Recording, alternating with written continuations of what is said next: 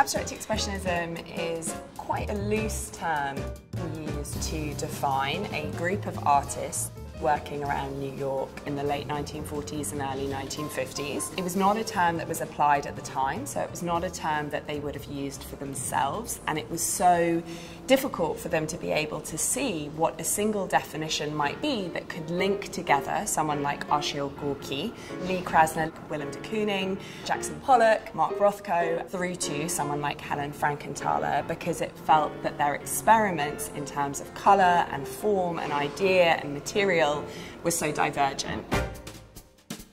What do these words mean? We have no aesthetic definition of what is happening here. It was designed as a phrase to suggest something of the kind of emotion and expression that was going on, and within that there's a kind of suggestion that this relates to German Expressionism, to some of those European movements. But it was also the first moment that American artists were really working in a fully abstract, modernist vein. But we can see some points of connection. There was a very strong interest in ideas of the inner self and how that inner space might be expressed within a canvas. So rather than looking to the outside world, they were looking to an interior landscape. One of the things that we've come to associate with Abstract Expressionism is the idea of what's called a signature image. So we might think of the floating fields of colour in Mark Rothko, of the drip paintings of Jackson Pollock, of Franz Kline's slashed black monochromatic mark making. Each of these is an image that seems to us to be instantly recognisable. Lee Krasner, by comparison, worked through many different styles, and she was very clear about the fact that she considered it to be fundamentally inauthentic, that you could have any one image that would express everything that she was as a woman and as an artist. So she railed against this idea. She said, the fixed image terrifies me, because she felt that it was as if you've been psychologically frozen. Humans are endlessly evolving, and she wanted to reflect that in her work. But it was a very brave stance to take at the time, because it was not the reigning fashion. One of the other terms sometimes used to define abstract expressionism is action painting.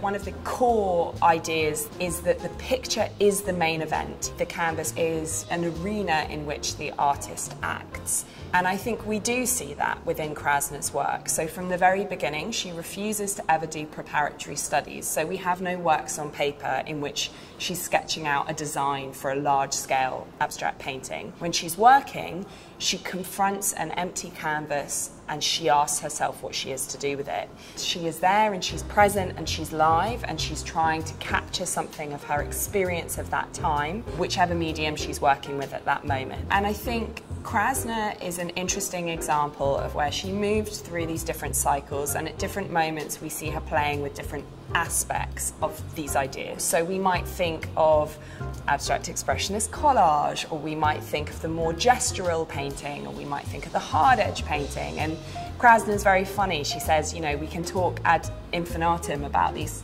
very formal questions, but eventually they get boring, because the real question is when the inner aspects and the outer aspects of a human interlock. That's what she's trying to achieve with a painting, is actually something quite transcendent, regardless of her medium or her formal techniques, which vary dramatically across her career. She's always trying to get at that.